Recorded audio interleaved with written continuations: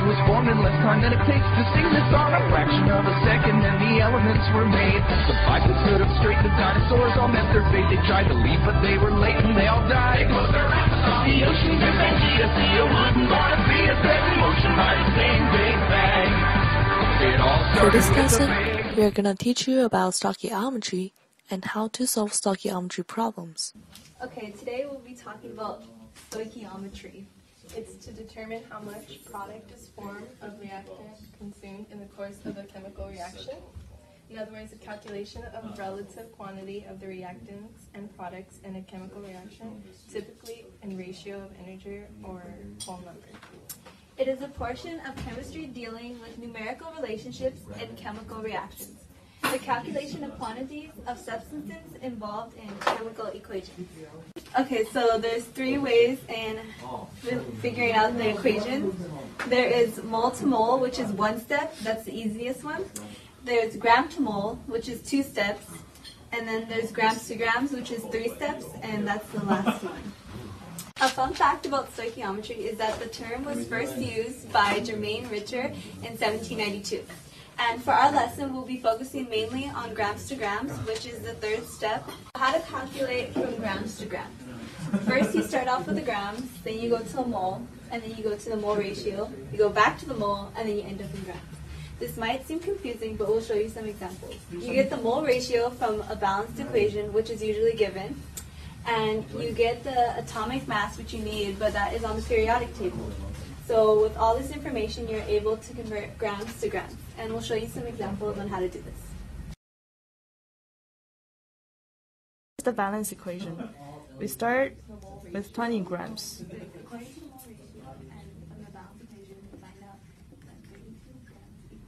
Of LiOH. How many grams of LiCl should I get? To solve the problem, you have to make sure the equation is balanced, which for this one it is.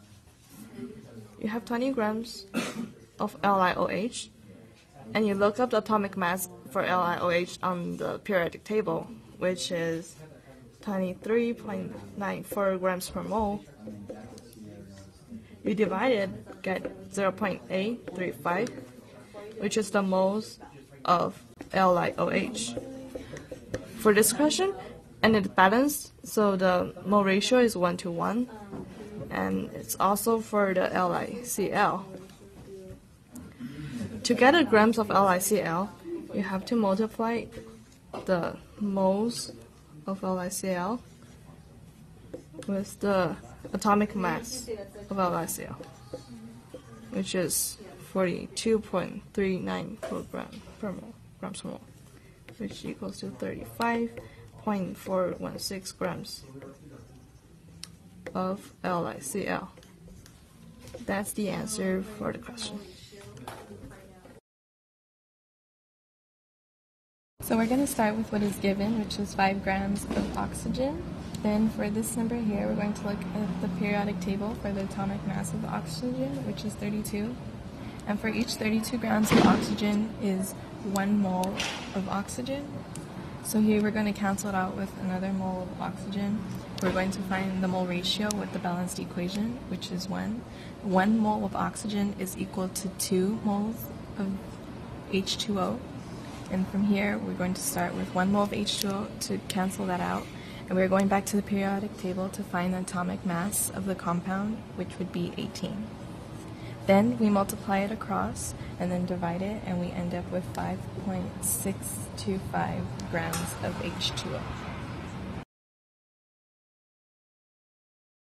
Okay, right here we start off with silver nitrate and lithium nitrate. We put an equal amount of both into the containers.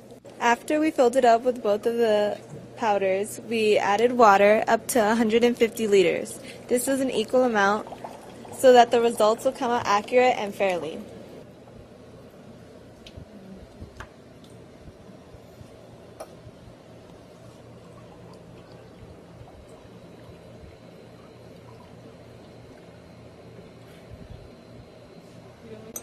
The next step, we stir around the solution so that it is concentrated. And then just like, is that the right? After we stir around the solution, we wait until it is fully blended. When it is fully blended, we get copper and we roll it into a little ball. It is an equal amount so that, again, it is accurate. After that, we add it to the solution. For the lithium nitrate, it sinks to the bottom automatically and there is no reaction. The copper stays the same, unlike the silver nitrate.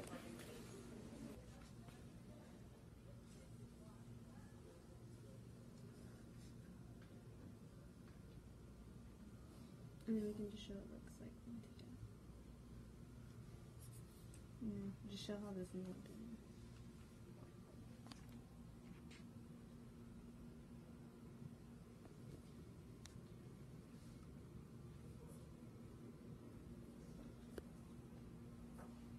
Once we see that the reaction has finished, we empty out the water. By emptying out the water, we can clearly see what happened to the copper.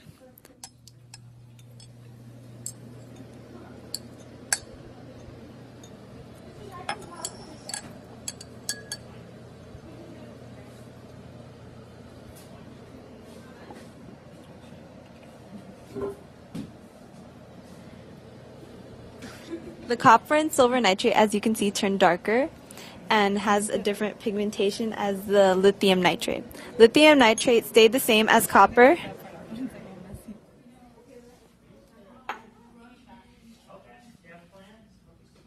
Compare these two experiments. Experiment 1, which is lithium nitrate, does not have a reaction because copper is below lithium on the activity series chart, which means copper is less active than lithium, so it cannot replace lithium. Experiment 2, which is silver nitrate, has reaction. Copper is more active than silver because it's higher than silver on the activity series chart. So copper can replace silver and react with nitrate.